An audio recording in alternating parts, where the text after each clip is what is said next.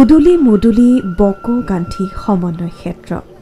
কাৰণ এয়া হৈছে 63 সংখ্যক বড়ো সাহিত্য সভা ভাৰতৰ সংবিধানৰ অষ্টম অনুসূচীত অন্তৰ্ভুক্ত বড়ো ভাষাৰ সৰ্বতো প্ৰকাৰৰ উন্নয়নৰ অৰ্থে 1952 চনৰ পৰা বড়ো সাহিত্য সভাই উল্লেখনীয় ভূমিকা পালন কৰি আহিছে বড়ো সাহিত্য সভা হৈছে বড়ো জনগোষ্ঠীৰ প্ৰাণৰ স্পন্দন খুলুমবাই 63 সংখ্যক বড়ো সাহিত্য সভালৈ আপোনালোক সকলোকে স্বাগতম জনাইছো আৰু এই উপলক্ষে আজি আমি আহি উপস্থিত হৈছোহি বকো গান্ধী ময়দান উন্নয়ন ক্ষেত্ৰত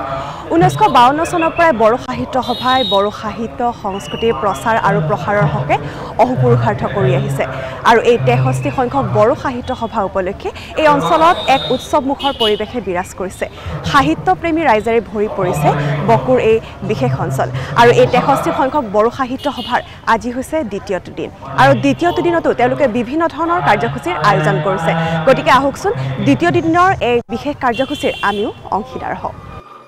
তিনিদিনীয়া কাৰ্যসূচীৰে আয়োজন কৰা 63 সংখ্যক বড়ো সাহিত্য সভা উপলক্ষে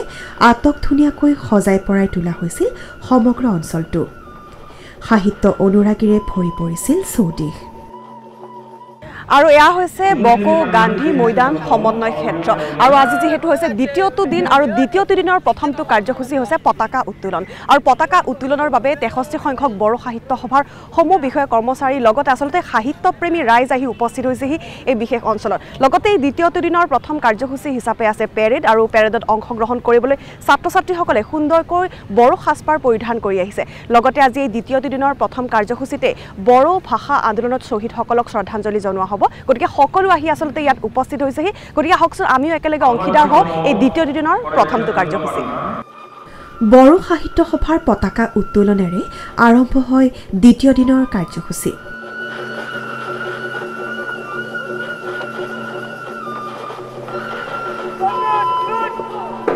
কাৰ্যসূচীত অংশগ্ৰহণ কৰে সভাপতি ডক্টৰ সুৰথ নাৰ্জাৰীয়ে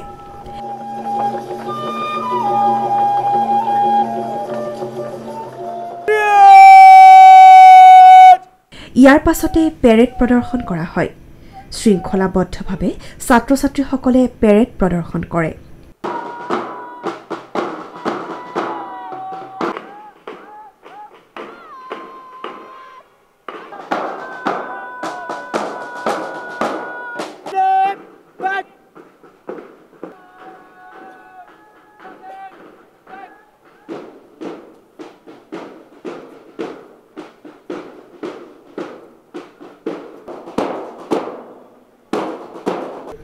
সভাপতিয়ে নিজৰ ভাষণ প্ৰসংগত কয় दिनैनि बे दिनाव हिलफिलानि सिङाव जोंनि सशक एनार्जि सान मोदायनिखौ जों मोखाङाव लानानै जों बयबो जाय जायखि आफादनि जाया मानो दिनैनि बे दान्दियाव बे समाव बयबो बर' थुनलाइ आफादनि सिबियारि हिसाबै थुनलाइनि माखासे मेसेजखौ आरो बर' साहित्य सभानि माखासे मेसेजखौ आं गोसो गोरबोनिफ्राय नोंथांमोननि सिगाङाव गथायनो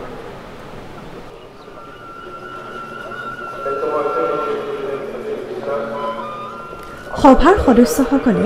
বড়ো ভাষা সাহিত্যৰ আন্দোলনত নিজৰ প্ৰাণ আহুতি দিয়াসকলক শ্ৰদ্ধা নিবেদন কৰে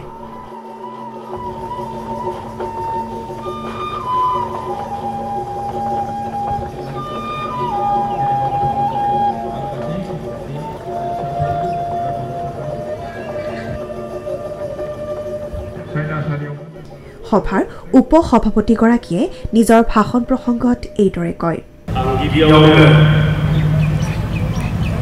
কমলা শিৱৰামনিफ्राय जुरिजेननानै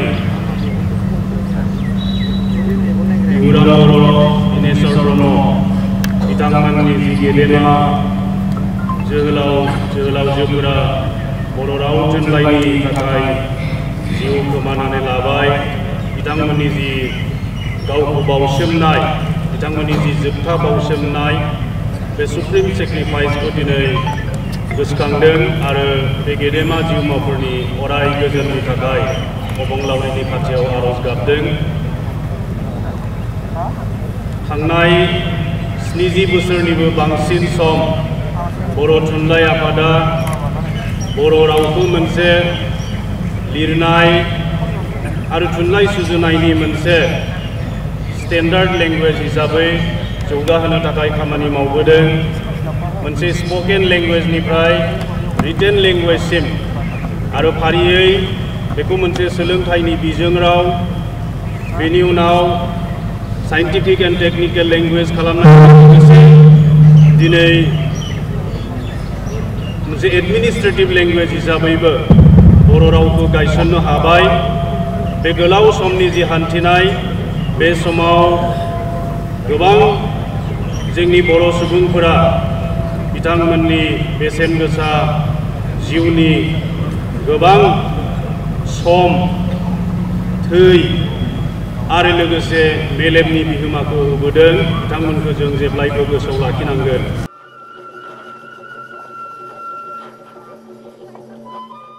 এয়া 63 সংখ্যক বড়ো সাহিত্য সভাৰ বাকৰিত মই বৰ্তমান উপস্থিত আছো আৰু চৌদিশে এতিয়া উৎসৱ মুখৰ পৰিৱেশে বিৰাজ কৰিছে আৰু মোৰ সৈতে উপস্থিত আছে এই 63 সংখ্যক বড়ো সাহিত্য সভাৰ উপসভাপতি আপোনাৰ ওচৰলৈ আহিছো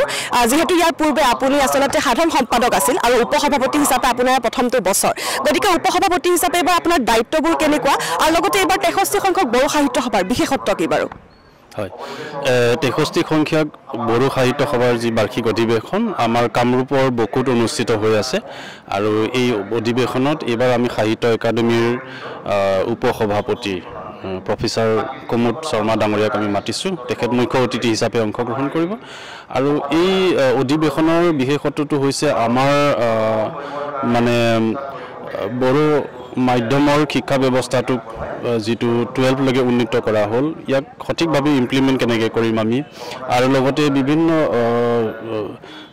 মানে শৈক্ষিক সমস্যা আছে আমাৰ সেইবোৰ আলোচনা কৰা হ'ব আৰু লগতে আহি থকা সময়ত আমি এটা নতুন এজেন্ডা আমি প্ৰস্তুত কৰি লবৰ কাৰণে আমি প্ৰয়াস কৰিছো দৰ্শকসকল মোৰ সৈতে উপস্থিত আছে 63 সংখ্যক বড়ো সাহিত্য সভাৰ উপসভানেত্ৰী বাইদেউ আপোনাৰ ওচৰলৈ আহিছো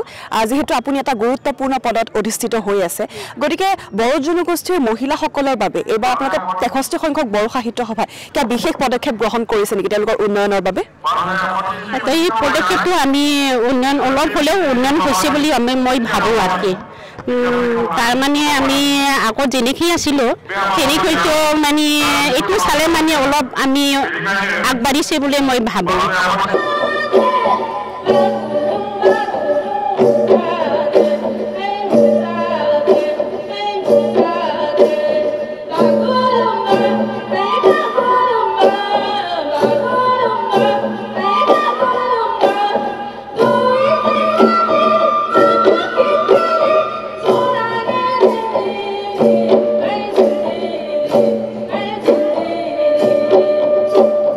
মোৰ সৈতে উপস্থিত আছে 63 সংখ্যক বড়ো সাহিত্য সভাৰ অভ্যৰ্থনা সমিতিৰ সভাপতি মোৰ সৈতে উপস্থিত আছে আপোনাৰ পৰা জানিব বিচাৰিছো যে এবাৰ সাহিত্যপ্ৰেমী ৰাইজৰ বাবে আপুনি যেহেতু অভ্যৰ্থনা সমিতিৰ সভাপতি গতিকে কেনেকুৱা ধৰণৰ সা সুবিধা আছে বা কিমান মান সাহিত্যপ্ৰেমী ৰাইজ আপোনালোকে সহাৰি এবাৰ আশা কৰিছে 63তম বড়ো সাহিত্য সভাৰ এই অধিৱেশনলৈ অসমৰ বিভিন্ন প্ৰান্তৰ পৰা আমাৰ বড়ো সাহিত্যৰ অতিথিসকল ইতিমধ্যে আহি সমবেত হৈছে যোৱাকালি আমি যোৱাকালিৰ পৰা আৰম্ভ কৰিলোঁ প্ৰায় 2000কৈ অধিক প্ৰতিনিধি আমাৰ ইয়াতে সমবেত হোৱাৰ বুলি আমি শুনিলোঁ ৰেজিষ্ট্ৰেশ্যন হৈছে আৰু লাইভ মেম্বাৰবিলাকো আহিছে আমাৰ জ্যেষ্ঠ সাহিত্যিকসকল আহিছে চব আমি দেখিবলৈ পালোঁ আৰু আমাৰ কাৰণে সৌভাগ্য যে আমাৰ বকুত এই 63তম বড়ো সাহিত্য সভাৰ অধিৱেশন আমি অনুষ্ঠিত কৰিবৰ কাৰণে সুযোগ পালোঁ আমাৰ বকুবাসীৰ লগতে দক্ষিণ কামৰূপৰ দেশৰ ৰাইজে সেই সুযোগটো পালোঁ গতিকে আমি ইয়াত আমাৰ সাহিত্যৰথীসকলক আমাৰ শ্ৰদ্ধাৰ প্ৰতিনিধিসকলক অপ্যায়ন কৰাৰ কাৰণে যিমানখিনি পৰা যায় আমি যতন কৰিছোঁ একত্ৰিত সমিতি হিচাপে যাতে আমাৰ সাহিত্যৰথীসকল আমাৰ প্ৰতিনিধিসকল কোনো অসুবিধা নাপায় ভাল ধৰণে ইয়াত আহি পেলাই সুন্দৰকৈ কথা পাতিব পাৰে আলোচনা বিলোচনা কৰিব পাৰে ঐতিহাসিক সাহিত্য সম্পৰ্কত সিদ্ধান্তসমূহ ল'ব পাৰে জাতিৰ কাৰণে এটা মানে দিশ নিৰ্ণয় কৰি ল'ব পাৰে লগতে আমাৰ অসমৰ সাৰ্বজনীনভাৱে অসমৰ সংস্কৰণৰ কাৰণে যাতে এটা ভাল সিদ্ধান্ত ইয়াত আহিব পাৰে সেইটো আমি বিচাৰোঁ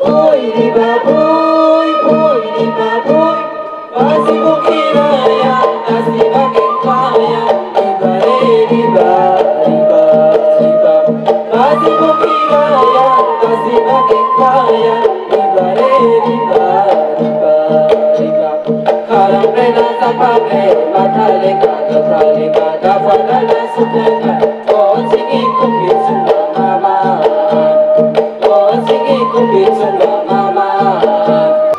মুখতে উপস্থিত আছে 63 সংখ্যক বড়ো সাহিত্য সভাৰ সভাপতি ডাঙৰীয়া আপোনাৰ ওচৰলৈ আহিছো যেহেতু সভাপতি হিচাপে আপোনাৰ প্ৰথমটো বছৰ আচলতে গতিকে বড়ো সাহিত্য সভাক আপুনি কেনে ধৰণে আগুৱাই লৈ যাব আপোনাৰ পৰিকল্পনা কেনেকুৱা ধৰণৰ মোৰ মতে বড়ো সাহিত্য সভা বড়ো সাহিত্য এতিয়া যেহেতু আগতকৈ বহু উন্নত হৈছে বহুখিনি সুবিধাও আমি পাইছোঁ আৰু ইয়াতে আমি সীমাবদ্ধ নহয় নতুন যুগত যিবোৰ টেকন'লজি এইবোৰ সুৰ মিলাই আমি আগুৱাই যাম বুলি খোজ মিলাই যাম বুলি আমি এটা ইচ্ছা আছে সঁহাৰি কেনেকুৱা ধৰণৰ পাইছে যেহেতু এবাৰ এখন নতুন কমিটিয়ে প্ৰথমটো বছৰ হিচাপে কাৰ্যনিৰ্বাহ কৰিছে গতিকে সঁহাৰি কেনেকুৱা ধৰণৰ পাইছে আন সদস্যৰ পৰা এইটো মই স্বীকাৰ কৰিব লাগিব আমাৰ যিবিলাক সদস্য আছে সাহিত্য সভাৰ যিবিলাক নতুন কৰ্মীবৃন্দ আছে অতিকৈ তেওঁলোকে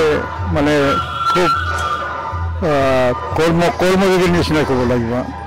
ক'বলৈ গ'লে এক বছৰো হোৱা নাই কম সময়ৰ ভিতৰত 6 মাহহে বেছি হৈছে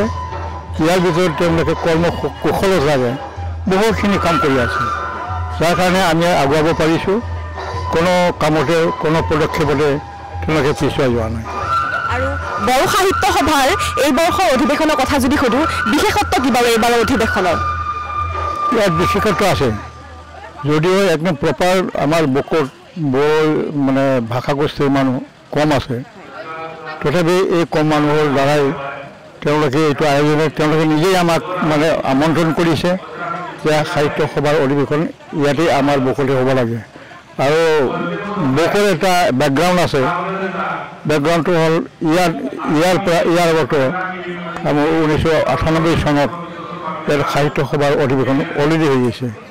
আৰু এইটোলৈ দ্বিতীয় হ'ব ইয়াৰ উপৰিও এটা বিশেষ কাৰণত এই বড়োতে বড়ো সাহিত্য সভাৰ এসময়ৰ যিমান মানে কৰ্মকৰ্তা আছিল তেওঁলোক সমবেত হৈ এটা সুস্থ এটা সমাধান কৰিবৰ কাৰণে তেওঁলোকে সমবেত হৈছিল সেইকাৰণে বড়ো আমাৰ কাৰণে এটা বিশেষত্ব থকা বুলি মই বিশ্বাস কৰোঁ এই সভাত আমাৰ উপস্থিত মাননীয় সভাৰ মূল মঞ্চত অনুষ্ঠিত হোৱা পৰৱৰ্তী অনুষ্ঠানত শিক্ষামন্ত্ৰী ডাক্তৰ অনুজ পেগু উপস্থিত থাকে বড়ো জনগোষ্ঠীৰ বাৰেৰহণীয়া নৃত্যৰ প্ৰদৰ্শনে উপস্থিত সকলোকে আপ্লুত কৰে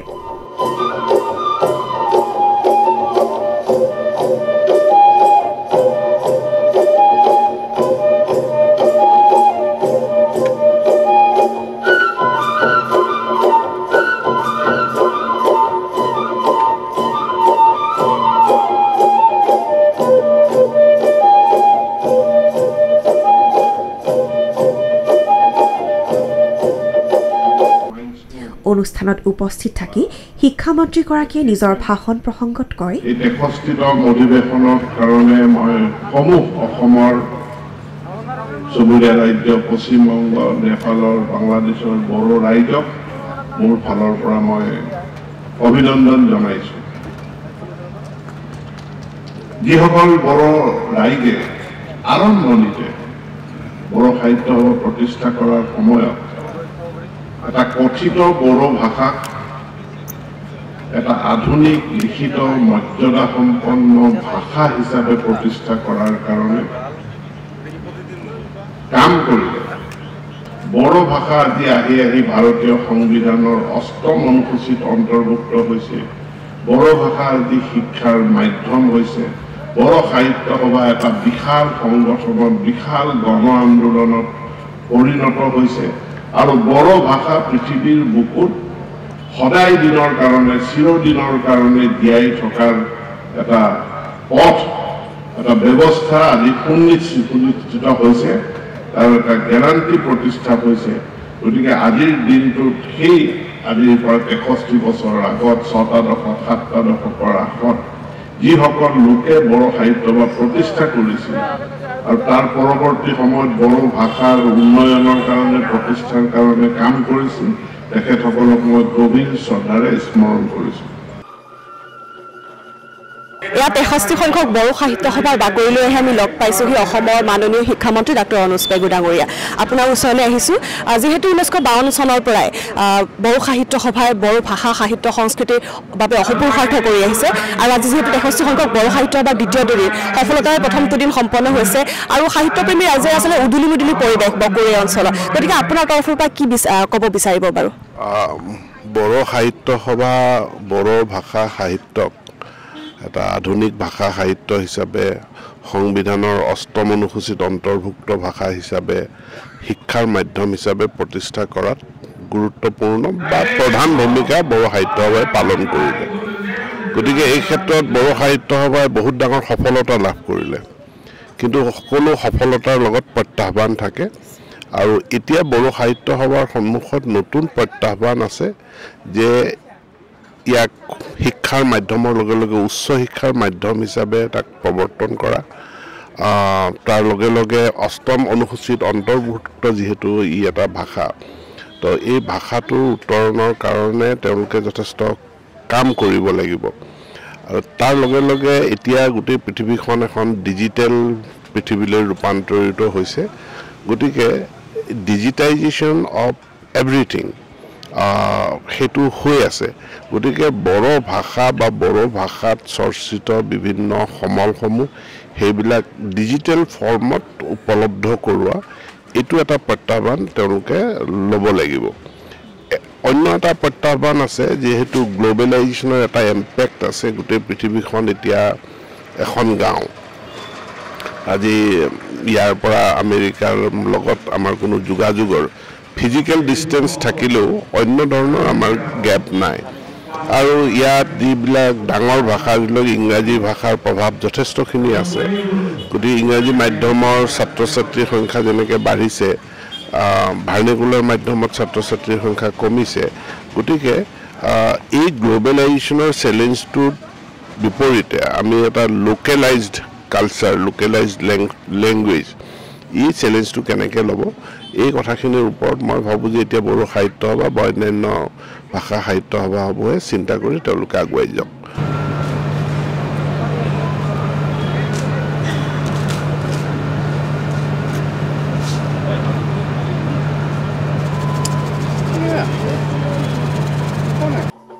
উক্ত অনুষ্ঠানতে অসম সাহিত্য সভাৰ সভাপতি ডক্টৰ সূৰ্যকান্ত হাজৰিকা, স্বাধীন প্ৰতিদিন গোষ্ঠীৰ স্বত্বাধিকাৰ জয়ন্ত বৰুৱা, ৰাভা হাছং স্বায়ত্তশাসিত পৰিষদৰ মুখ্য কাৰ্যবাহী সদস্য টংকেশ্বৰ ৰাভা,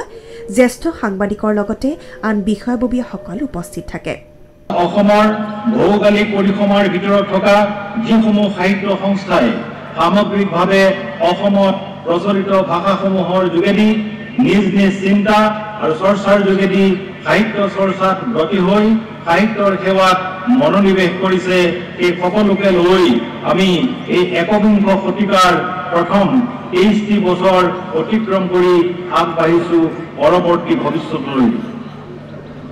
আমি আশা কৰিছোঁ আগন্তুক দিনসমূহত আমি সকলোৱে মিলি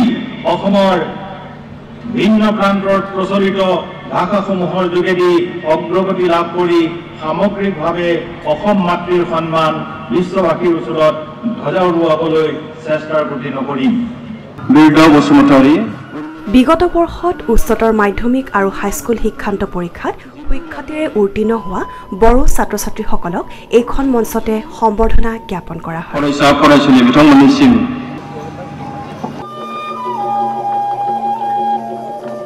অসম বিধানসভাৰ অধ্যক্ষ বিশ্বজিৎ দৈমাৰীৰ উপস্থিতিয়ে সভাৰ সৌষ্ঠৱ বৃদ্ধি কৰে। অধ্যক্ষগৰাকীয়ে নিজৰ ভাষণ প্ৰসংগত কয় যে थांखिफोरखौ गासै बर' रायजो राजाफोरनो गथायनानै होनानै आं सानो बेखौ जों मोगथाङाव मावफुंनानै जोङो थुनलाइनि बिथिङाव आरो हारिनि सोलिनायनि बिथिङाव जों मोजाङैनो खामानि मावनानै जों आवगायलांनो हागोन मालायफोर बायदि बेखौ आङो मिजिंथिदों। थुनलाइनि अनगायैबो गोबां बिथिं दं जायखौ बर' थुनलाइ आफादा गासिबो खर' रुजुनानै खामानि मावो। सोलोंथाइनि बिथिङा बयनिख्रुइबो देरसिन जे आथिखालाव सोलोंथाइनि बेलायाव जों नुयो जे जोंनि बर'नि जिथु बिजों फरायनाय कलेजाव बर' साबजेक्टखौ लानानै फरायनाय बेफोर गासिबनिबो जेंनाजों मोगा-मोगि जानांगौ जोंनि बर' थुनलाइ आफादा। बर' थुनलाइ आफादा मोनफ्रोमबो आगानावनो बिजोंखौ खुलिनायनिफ्राय लानानै बेवहाय फोरोंगिरि थिसननायनिफ्राय लानानै बिजाबनिफ्राय लानानै गासै हाबाखौनो मावनांगौ जायो। दिनैहाय बर' बिजोंखौ थाखो 10 निफ्राय थाखो 12 सिम दिनैहाय बाहायनो लानाय जाबाय, बेखौ अलरेडि बेखेवबाय। नाथाय बेनि गासै जेफोर खामानिया जानांगौ दं, जा नांगौ रोखोमनि फोरोंगिरि थिसननाय बेफोर गासै खामानिखौबो बर' थुनलाइ आफादानो नेतृत्व होनानै दैदेननानै मावलांनांगोन। बेफोर जोबोर गिदिर बिबान। आं सानो बेफोरनि थाखाय माखासे आदब खायदाफोरखौ बे जथुम्मायाव सावरायलायनानै लानो हागोन आरो जोंनि सानसुमै जाय बिथांमोना बेफोरनि सायाव रोंगौथि दं बिसोरो गमामायैनो आं सानो मोजां लामा दिन्थिनो हागोन, मोजां बोसोन होनो हागोन आरो बिथांमोननि सुबुरुनजों बर' थुनलाइ आफादा फैगौ समाव बेफोर मोगा-मोगि जानो गोनां जेंनाफोरखौ माबोरैहाय मावफुंगोन बेनि मोजां माखासे हाबाफारि लानो हागोन। आरो बेबायदिनो जोङो इयुनाव जोंनि लुबैनाय हास्थायनाय बायदि जोंनि राव थुनलाइजों लोगोसे सोलोंथाइखौबो जोङो आवगायलांबाय थानो हागोन, बेखौ आं मिजिंथिदों।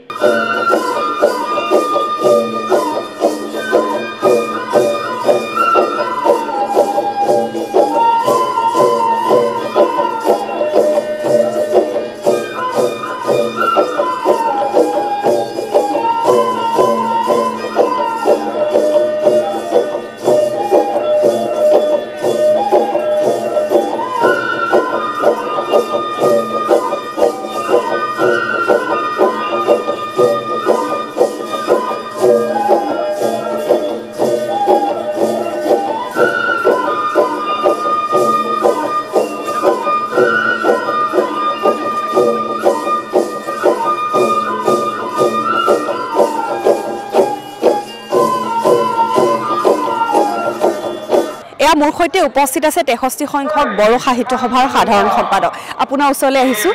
যেহেতু সাধাৰণ সম্পাদক এটা গুৰু দায়িত্ব আচলতে, আৰু সাধাৰণ সম্পাদক হিচাপে আপোনাৰ প্ৰথমটো বছৰ, গতিকে সাধাৰণ সম্পাদক হিচাপে আপুনি কোনবোৰ দিশত গুৰুত্ব দিব, লগতে এইবাৰ সাহিত্য প্ৰেমী ৰাইজক কেনেকুৱা ধৰণৰ সঁহাৰি দেখিছে আজি যিহেতু দ্বিতীয়টো দিন?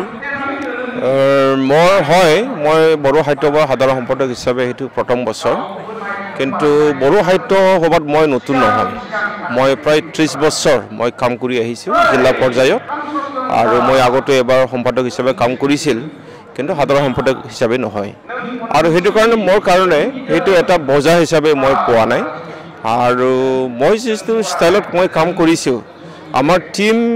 ৱৰ্কৰ সকলোবিলাকে মোক সহায় কৰিছে, আৰু ৰাইজৰ পৰা যিটো সঁহাৰি, এই সঁহাৰি অত্যন্ত ভাল, মই এইটো ক'ব লাগিব। আৰু আমাৰ টাৰ্মছত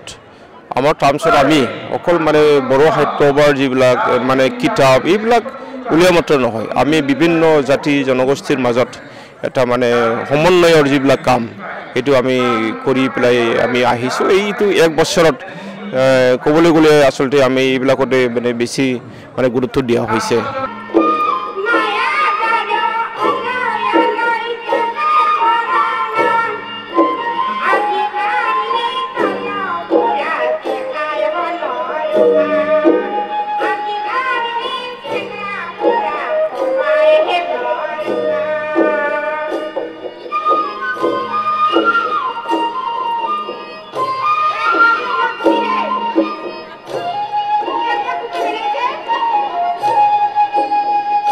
এই সাহিত্য সভাৰ বাকৰিতে এখন প্ৰদৰ্শনীৰ আয়োজন কৰা হৈছে, আৰু এই প্ৰদৰ্শনীখনত বিভিন্ন ধৰণৰ বিপণীয়ে ভাগ লৈছে। কিতাপ পত্ৰৰ পৰা আদি কৰি বিভিন্ন ধৰণৰ খেলা ধূলা সামগ্ৰী ইয়াত উপলব্ধ আছে। আৰু যিহেতু সাহিত্যপ্ৰেমী ৰাইজসকল আজি ইয়ালৈ ওলাই আহিছে, তেওঁলোকে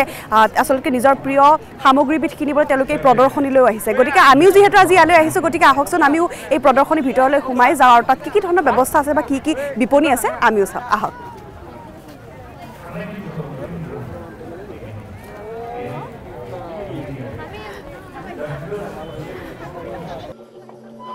প্ৰদৰ্শনীখনত বিভিন্ন প্ৰকাশনৰ গ্ৰন্থ বিপণীৰ লগতে খেলা ধূলাৰ সামগ্ৰী, বড়ো জনগোষ্ঠীৰ ৰং বিৰঙী সাজপাৰৰো বিপণী দেখিবলৈ পোৱা গৈছিল। ইয়াৰ লগতে প্ৰদৰ্শনীতে সুন্দৰকৈ দাঙি ধৰা হৈছিল বড়ো জনগোষ্ঠীৰ সহা জীৱনৰ এক সুন্দৰ নিদৰ্শন এনেদৰে সাহিত্যৰ লগতে বাৰেৰহণীয়া কৃষ্টি সংস্কৃতিৰ সমাহাৰেৰে দ্বিতীয় দিনৰ কাৰ্যসূচীৰ সফল সামৰণি পৰে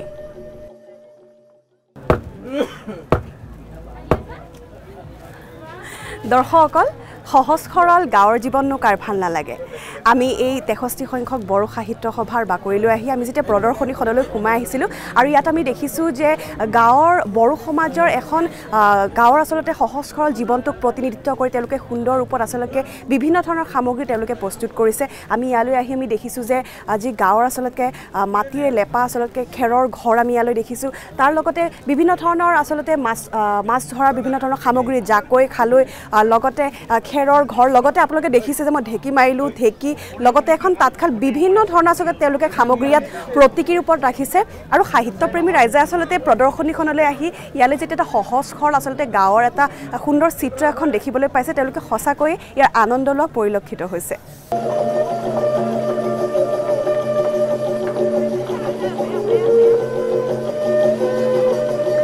গাঁৱলীয়া জীৱনৰ সেই এটা খেৰৰ ঘৰ বা এখন ঢেকি বা এখন কেৱল খালেই নাই আমি ইয়ালৈ আহি পেলাই দেখিছোঁ যে আচলতে ঘৰৰ চোতালত তেওঁলোকে আচলতে বাথৌ পূজাৰ আয়োজন কৰিছে প্ৰতীকী ৰূপত কৰিছে যিহেতু বড়ো জনগোষ্ঠীৰ এটা অন্যতম পূজা হৈছে এই বাথৌ পূজা গতিকে যিহেতু এখন বড়ো সমাজৰ সহজ সৰল এটা জীৱনক তেওঁলোকে দেখুৱাইছে গতিকে বাথৌ পূজাক নিশ্চয়কৈ দেখুৱাব লাগিব আৰু আপোনালোকে দেখিছে যে বিভিন্ন ধৰণৰ যি ৰীতি নীতি আছে সেই ৰীতি নীতি পালন কৰি প্ৰতীকী ৰূপত তেওঁলোকে বাথৌ পূজাৰ আয়োজন কৰিছে আৰু লগতে সাহিত্যপ্ৰেমী ৰাইজ আহিছে তেওঁলোকে এই বাথৌ পূজাত অংশগ্ৰহণ কৰি তেওঁলোকে পুৰোহিতৰ পৰা আচলতে সেৱা লোৱাও পৰিলক্ষিত হৈছে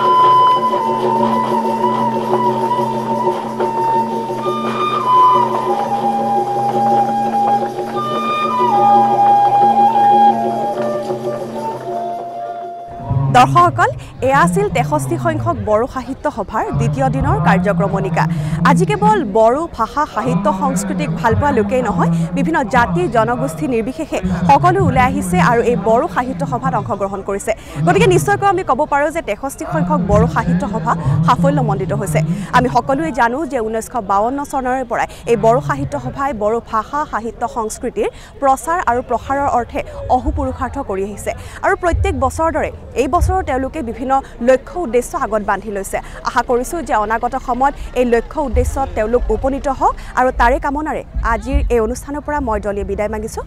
গজনথং